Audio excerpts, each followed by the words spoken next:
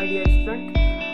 Today we will discuss about anatomy physiology and सबसे पहले अपन anatomy physiology के बारे में समझते हैं। एनाटॉमी फिजियोलॉजी में अपन एनाटॉमी में स्ट्रक्चर के बारे में और फिजियोलॉजी में फंक्शन के बारे में, मतलब बॉडी कैसे तो बनी है वो स्ट्रक्चर यानी कि एनाटॉमी, और फिजियोलॉजी मतलब कैसे कार्य करती है, क्रियात्मक यानी कि कैसे काम होता है, बॉडी के फंक्शंस कैसे होते हैं, वही अपन पढ़ते हैं फिजियोलॉजी के अंदर।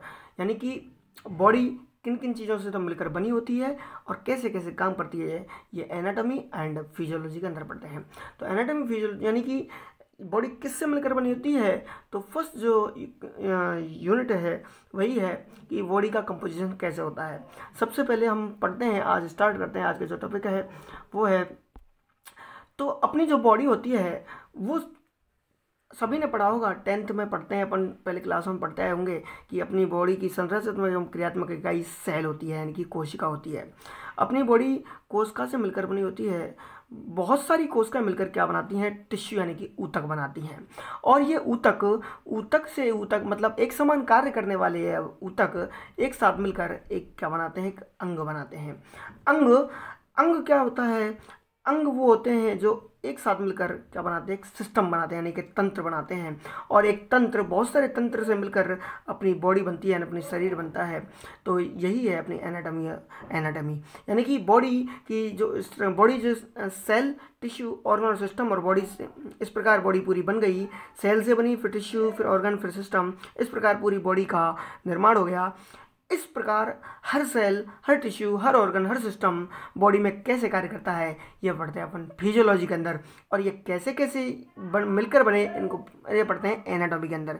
यही है एनाटॉमी और फिजियोलॉजी। तो गाइज आप समझ गए होंगे।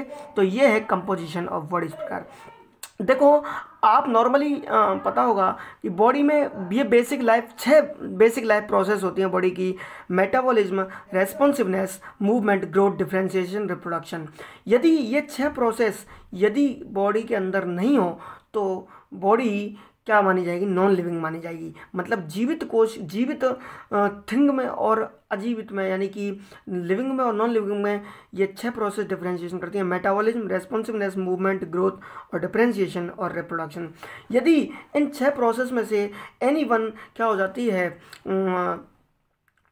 स्टॉप हो जाती है, तो वो ये प्रोसेस यदि स्टॉप हो जाती है, result into death of cell and tissue. Cell और टिश्यू की डेथ हो जाती है। सेल टिश्यू की डेथ का मतलब बॉडी की भी डेथ हो जाती है। अगर आज का ये फर्स्ट लेक्चर था, यही कंप्लीट। आगे चैनल को सब्सक्राइब कीजिए और आगे भी अनेक अन्य महत्वपूर्ण वीडियो आपके लिए आती रहेंगी। और पढ़िए, आगे बढ़िए।